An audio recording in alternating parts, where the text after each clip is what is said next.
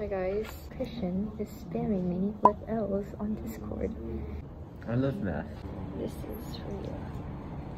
That is so rude. You are so rude.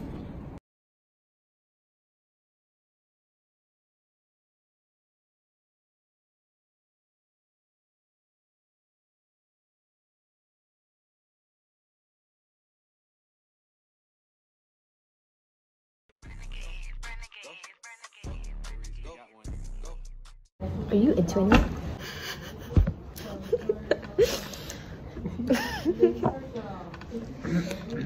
You're gonna respond with your mom. There's no need for me to say it. But were you gonna say that? Yeah. Dude, you know today people started noticing my Roblox hoodie? It's cute, right? I thrifted it. Guess how much I thrifted it for? $5. $3. I was close. What do you think? Smash. You guys will totally smash on him, right? Your face is covered. Post. One more. I promise. One more.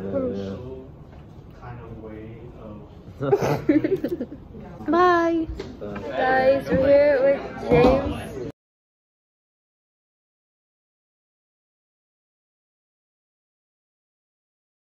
I'm gonna be famous again, huh? Telling me that I'm secret. Dude, I had so much fun with the calculator. In class, I had so much fun with Jacob with the calculator. I was having the funnest time. I was just like watching the line go. Hi guys, I am being tricked into a pyramid scam right now. There's 32. So, yeah. So basically, like, Randy's trying to get me involved with this pyramid scam of his. But like, don't worry, I'm not gonna fall for it. So, if you buy a $10 Subway gift card, then whenever you buy a 6-inch, you can get a 6-inch and a drink. You can get a 6-inch for free. And it's only $10 for the whole gift card. There's 32. I like my hair today. You know what you also like? You'd like to buy a Subway gift card. I got three images. Oh my god, I got Victor on tickets. Oh my gosh, I'm so happy. I got BTS. Okay, so story behind this, I was in my AP World class trying to get tickets, and I had like all of my devices up. I had my phone, I had my Chromebook, I had Chris's Chromebook, and I could not get tickets because I could not get into the pre-sale with using the code, and I was panicking. But you know what? Your girl got the tickets. So a little bit of a story time. Today in class, in my AP World class, Chris and I were talking, and I don't know how, but like somehow, like I think he said something that was like in a joking way, like offending me, and I was like, "Ah, you're so mean. Like this is why you don't got any hoes." He was like, "What do you mean? I do." And I was like, "Where? Or where?" And he was like, "At your house."